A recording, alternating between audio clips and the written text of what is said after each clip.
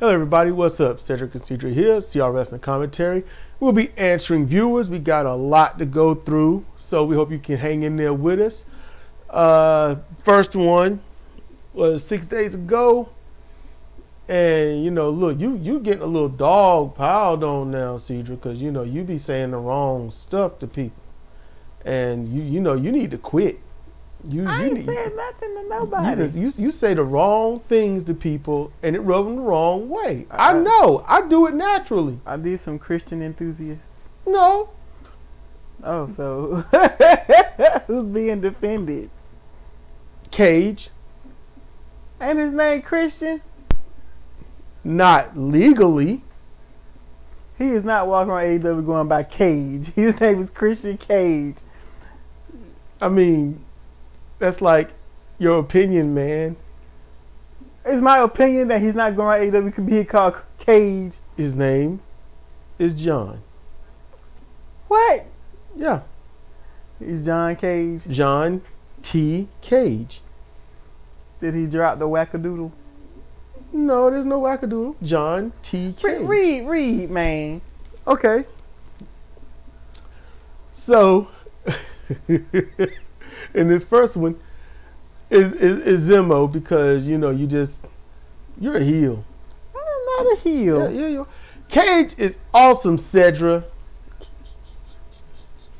See, he already don't like you. He spelled your name with an E. You spell your name with an E?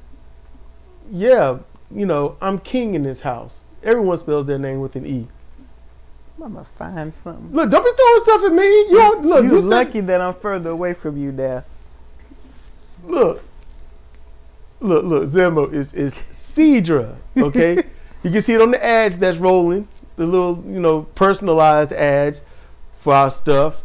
The books are real, and the other stuff is like, look, I put it on the channel, but it's S-I-D-R-A, Cedra. He says, I can't believe you are judging him harshly because of his butt. Honestly, the fact that you dislike him so much proves that he is doing the job right. He is the best heel in AEW, nuff said. I don't know why you all are ignoring what I'm saying. I have said a number of times that he is a good heel. Obviously, everybody hates him. I was outside talking to the neighbor dog. You know, neighbor dog said, "What? I hate that mug Christian Cage." I'm like, I know, right? Everybody hates him. Okay, so does I dispute the fact that he is assless and that his pacing is too slow. Everyone else's pacing is like stupid rapidly fast. There are many, many different variations between stupid rapidly fast and too slow. Yeah, okay. But like he said, Nuff said, he won that argument. No, there's no argument. What? I won the argument. How? He is assless. Yes. He is a good heel. Wait, but that's your opinion. There are a lot of women out there. By all. There's a lot of women that think Christian Cage got an excellent booty. Find There's some men that think that too. Find me one. I'm not going outside. His tights, his wrestling tights, are baggy in the back. Oh, that's because you choose to. You don't want to bust them open. That'd be embarrassing. There's a long way between baggy and busting latex, not latex, spandex open. What are you thinking about? Latex? That's what I'm thinking about. An X? X! Oh. Latex, spandex. Stay with it, man. Stay with it. I'm just trying to, you know, settle this thing and between you two. what I'm saying is, the definitive things in this exchange is, yes, he is a good heel. Yes. He's an excellent heel. He is disliked by all. Yes, he is. All mammals. 4-legged and 2-legged alike. And third, he has no ass. Nuff said. But that's like your opinion. He doesn't have an ass, man. Look. His back just about goes straight down to his thighs. As a matter of fact, you know what? You need to stop body shaming. You need to stop body shaming because that's I'm not shaming his body. Body shaming is very is well proportioned. Body shaming is Decent very looking dude. un-American. It's He's very lean, un-American. He looks healthy. Okay. He just don't have a butt. It's just the reality of life. Look. Zimbo goes on to say Brody King and Buddy Matthews would make for a good tag team. And, Yes. and Buddy recently got married to what's her name on WWE. I forgot her name because she ain't been there. Ripley. Rhea Ripley? Yeah. The one with all the tats? Yeah. Okay, cool. You know, the big girl like she should be a movie star. The big girl like she be a movie Yeah. star. Not big like in chubby or anything, but she's built. solid. She's built up. Okay. She look like she can, fight. Okay. And he says, She's not the one that's real stiff and walk like a dude. Rhea? She's not stiff in the ring. Okay, so she wasn't on the Clash at the Castle, right? No. Okay, cool. No. All right. No. Well, congratulations, buddy. Have some redhead cheering. He says, I picked them as the next tag team champions over the Bucks. I think anybody in their right mind would pick them over the Bucks. Yes, they would just have to be allowed to wrestle without Malachi. Wrestle for something meaningful and worthwhile. Yes. The treatment of the female wrestlers in the past is one of my reasons why I dislike Vince. And I'm thinking something about Russo, I think. And this was before the allegations came out. So that's McMahon. Yeah.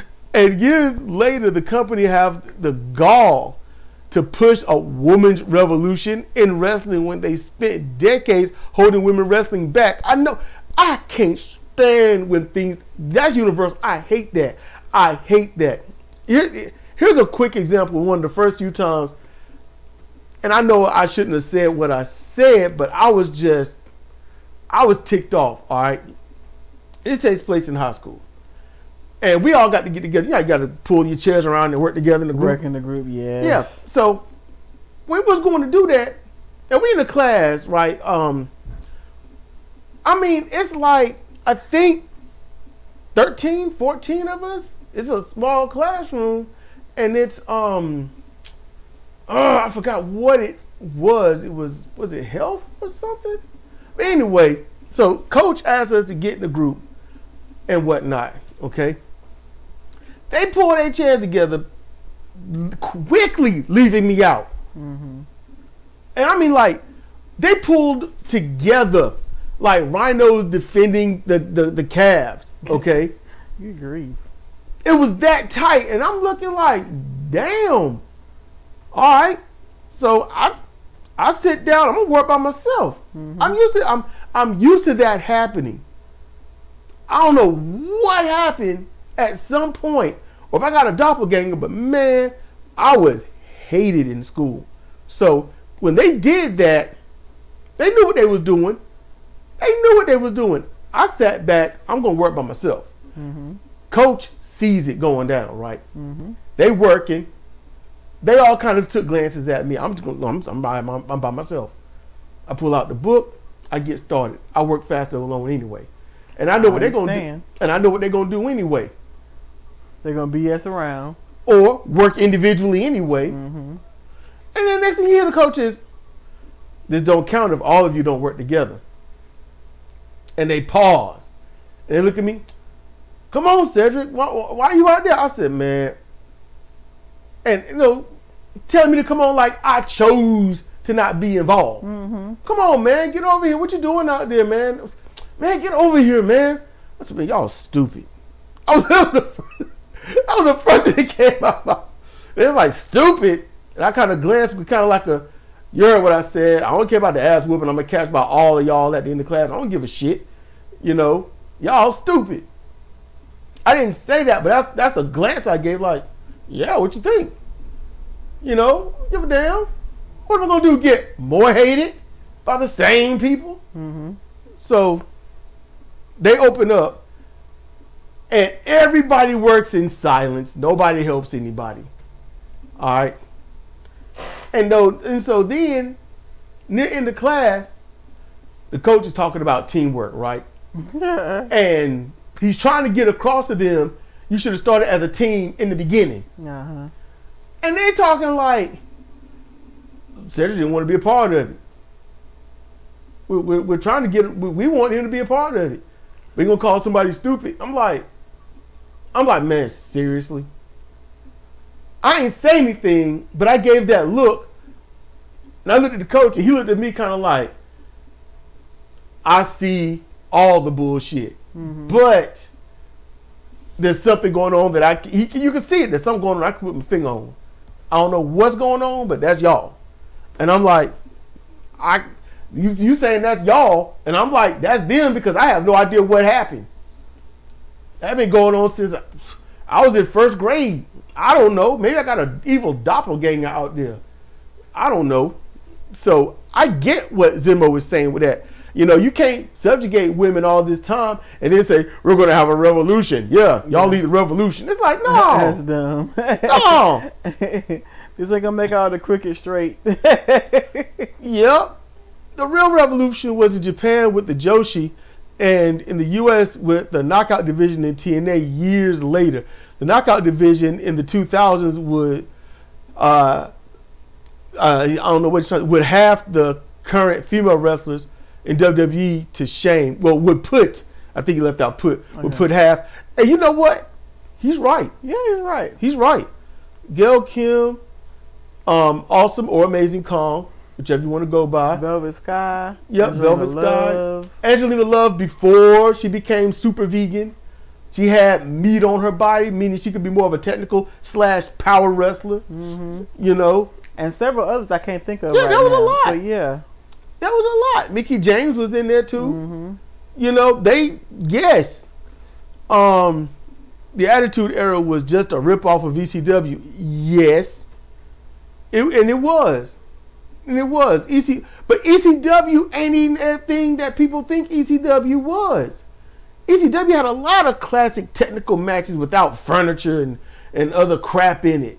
They had a lot of that. You know? That's just not what they remember for. Yeah. They're not remembered for that. Vince was just trying too hard to make WWF cool with all the 90s edgy stuff. Yeah. And yeah. But that was, I'm going to say that. That was like Vince Russo and Vince McMahon, because the reason Vince McMahon allowed Vince Russo to do what he wanted to do, because Vince Russo catered to Vince McMahon's mentality about wrestling. He didn't want a professional wrestling company. He wanted a professional LOL acting area. They were both mutually stuck in adolescence. Yes. Stuck in teenage white boy adolescence. You said that, but I can't really disagree. I mean, they're white, they're male, so as adolescents they would have been white boys. I'm just being accurate. I don't think Vince was born black. I don't think either one of them were. I'm not saying to be denigrated. I think Vince McMahon was born as a very humbled African American, and then in his teenage years he became a little Hispanic. And he realized money was the way to go, so then he turned a little, he turned a little white. But he wasn't white enough, he had a little red pitch to him, so he had to get out the South and go up north and be with them. And that's when you got the Vince McMahon that's just white with the hair. His hair used to be long and black. That's not how it works. Usually you are what you start out as. As far as color is concerned. I got genetic wrong, don't I? Race and ethnicity, you can't really just switch it. Well, what my teachers tell me. Okay. So, one of the reasons it is boring is because a lack of credible challenges. It is, as you said, Cedric. Got my name right there. Cool. WWE have done a poor job building up new stars. Yeah. They can't do it. And I know why they don't do it. It sucks because they get a set number of stars for belt contention when it comes to their world titles. You get your set 3 to 5. Those that are stuck mid-card in your intercontinental level or whatnot, or U.S. title level, or high-end tag team level, those that would be singled out of that, those are the ones that go after it in a very short program and lose. Those are the ones that would be like, first Monday, they come in and attack the champion. Next Monday, there's a argument. Monday after that, the champion whoops that person's ass, and then the real challenger come out. That's usually how things like that would go. But yeah, they could build stars, but they're waiting for them. And plus, a lot of people don't look like they should be world champions. They really don't. They don't. Let's see. They pretty much buried the roster to keep Roman strong for 4 years, and now there is barely any new guys to challenge for the top belts. The fickle nature of the fans does not help the situation. Thanks again for the response. And you're welcome. And yeah, the fans are so damn fickle. Look, I know that puts a lot of people off. I do. I know that. But man, why deny the very thing that goes on? You can be mad at me, but be mad at me for the right reasons. Not because I hurt your little feelings over what you may or may not have done, or those are fans, I'm a fan too, so you're insulting me. It's like, if the fans are seeing two people wrestle, there's a clear heel, there's a clear face, and they're cheering for both, that means they don't have standards. Just be honest. They don't have standards, and if they don't have standards, and that's what they like, own up to it. At that juncture, if you're owning up to not having standards of who's a face, who's a heel, you just want to see cool moves or a great match or something like that, you can't be a hypocrite and you can't be fickle because you are stating what you like. Maybe they are from the generation where everybody gets a ribbon. Ugh. Because if everybody gets a ribbon, then everybody gets cheered. And no one is better and no one is worse. We're all yellow ribbon. Oh. Yeah, it wasn't like that when we were in school. Nope. Field day, if you lost, you got nothing. You a loser. If you won, you came in last. You got a first place ribbon. Be like, look at him. Come in last. He's so last. Everybody else being done. Why you coming in late? And it's like, dang, you got to just sit there and eat that. But if you give up and just say, screw this and just do your thing and just run to the end, they'd be like, why you give up? You can't win because everyone's an asshole. That's really what it is. Like, for example, you see somebody in track and field and everyone blow that person out in the water. They still run. They'd be like, you know what? Screw, I'm going to sit over here and sit down. Be like, why you give up? Why you think? There was no chance of that person. And if you're an asshole, that's what you're gonna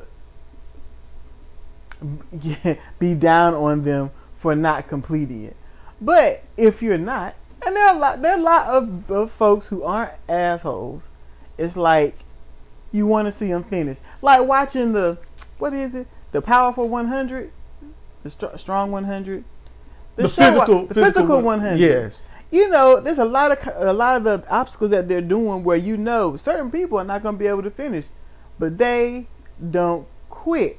They keep going, even though they know that their finishing isn't going to result in them getting anything. They're still going to get eliminated.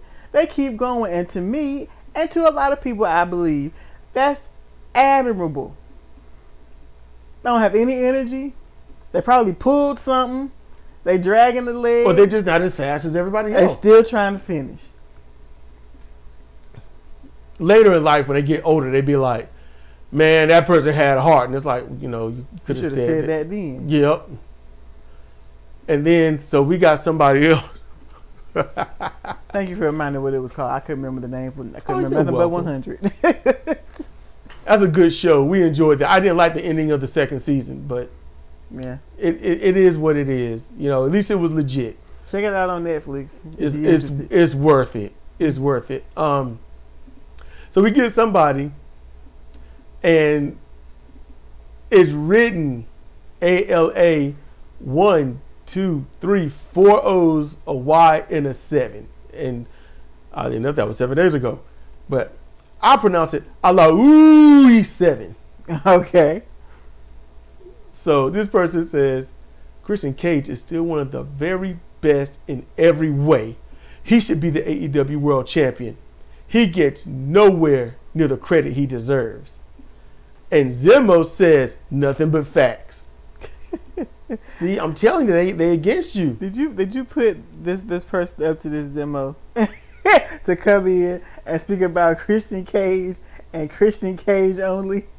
Zimmo got nothing to do with that person. You don't know that. Yes, I do. It's a setup. Me and Zimmo hang out. It's a setup. Oh, me and Zimmo hang out. You know, go down to the coffee shop, chill, hang out. You know, think about ways to derail you and your rhetoric about Christian Cage. To derail me and my rhetoric. Y'all can't be satisfied. We can't be satisfied. Nope. Nope. You cannot be satisfied. You are so hateful on Christian Cage. You had to find a body part to dislike on him because everything else is so perfect. That I've disliked about Christian for 20 years. You've been paying attention to that man's ass for 20 years. I look at dudes. What is the problem with you? Because I look at dudes. I don't know what to do with you. You can join me, but you don't like looking at dudes. No, I don't. Okay, then shut up. I see the things you see. I just don't care. And see, if he had a big old booty worth looking at, I'd be saying that. Be like, man, I'd be like, he's a terrible heel. I can't stand him. He's got slow pacing, but he got a nice ass. But he doesn't have one. I'd be like, he do got a nice so booty, and then I'd move on. I can't say that. You can say that. Zimmo, you are choosing Zimmo, not to. Find a good heel with decent pacing and a wonderful booty, and we'll be on the same page. I don't think Zimmo wants the dude's booty. I didn't say Zimmo wanted it. Just find one for me to be able to comment on. What's wrong with you? Hey, man, I'm trying to solve the problem. You know what? She's trying to help us. Zimmo, if you can, find somebody. But see, now we're tasking Zimmo to watch wrestling for all these skills and to look at some dude's ass. What are we doing to him? You know what, Zimmo? Don't do that. Don't do that. Check out some ass. No. Just don't, Zimmo. Diversify. You always check out wrestling. We do too. Check out some booty. No. You know what? I wanted to do a bunch of these. No, we're about 20-some minutes. We'll do the next. We'll upload those right afterwards. So I'm gonna get up out of here. So it's been Cedric and CJ for CR Wrestling Commentary, answering viewers. Y'all be good, be chill, be safe, and we'll see you next time.